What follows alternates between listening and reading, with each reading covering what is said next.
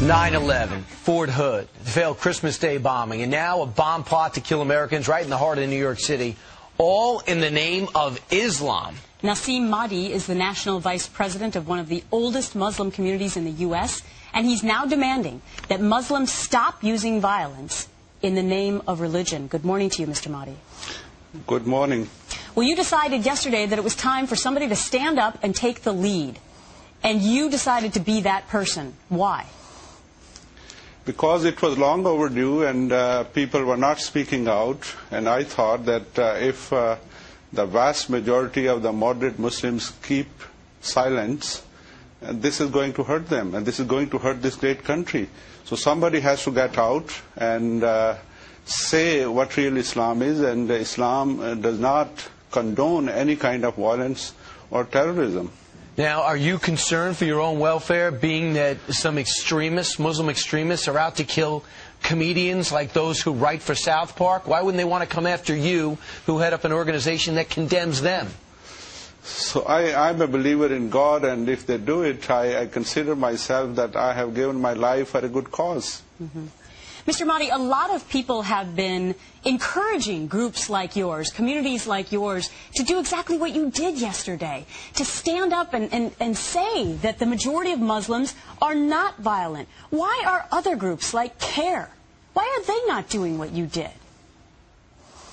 I think you should ask them, but I can just make a guess that perhaps they are not brave enough and they don't want to say a word which might offend these terrorists.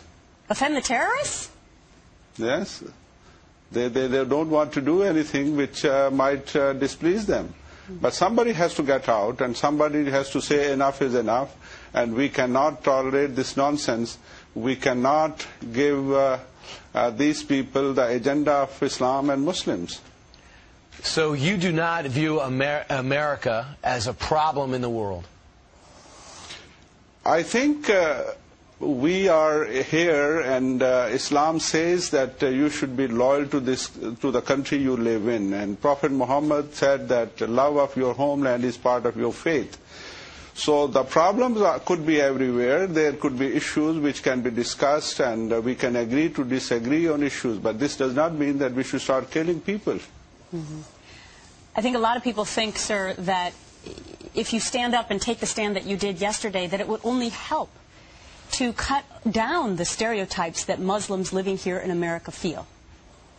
Yes, that's right. And I think what I said was that every Muslim, every moderate Muslim, and they are in majority, and these fanatics are in small minority, that these people who are silent majority, they should get out and talk about the peaceful Islam, and they should show the peaceful posture of Islam. Right. And for those who say that those who attack have no other choice, they're being held in dire circumstances, have not been reading the bios of those perpetrating these attacks. A lot of them are rich, a lot of them are well-educated, and they spend their time trying to kill us. Thanks for your time, Nasim Mahdi, and hopefully other people will follow your lead. Okay. Thank you very much for having me. All right. Straight ahead. He is a convicted murderer whose